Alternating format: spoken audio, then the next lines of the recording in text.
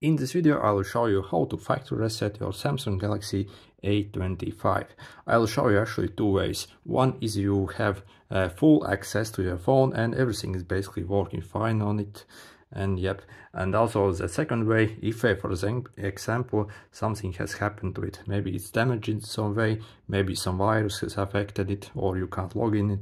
So the first is very easy. We go to our settings here and scroll basically almost all the way down where it says general management.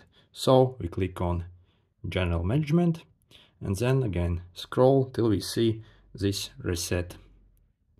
And this phone has got a very good options here.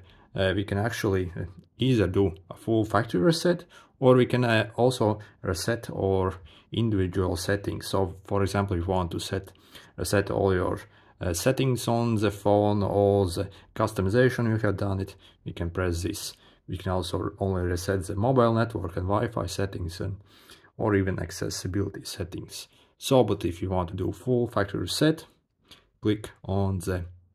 So this, it will show you what it will actually basically reset and your phone basically will be a brand new phone. Then again we scroll all the way down and if you want to factory reset, click the reset button and the process will basically start.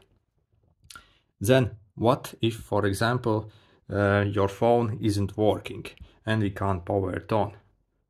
Then we can basically do a hard factory reset. We don't even need this phone to be turned on, and yep. So to do that we are going to need to press the upper button here and also this power button at the same time, and we are going to keep holding it. So let's do it and keep holding it, keep holding it. It will take a few seconds. Okay, and a menu like this will basically pop up and we can navigate this menu using these power up and down buttons, and also to select an item using the power button. So if you want to factory reset, we navigate to this wipe data factory reset and then select the power button, and then again make sure you actually want to do this and navigate using the button to the factory data set.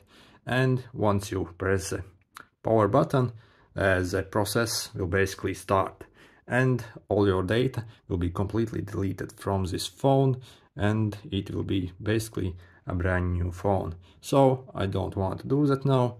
I'm going to click cancel and we can reboot the system as well. So this is how you factory reset your Samsung A25 and other Samsung A series phones. If it was helpful, make sure to hit the like button. See you!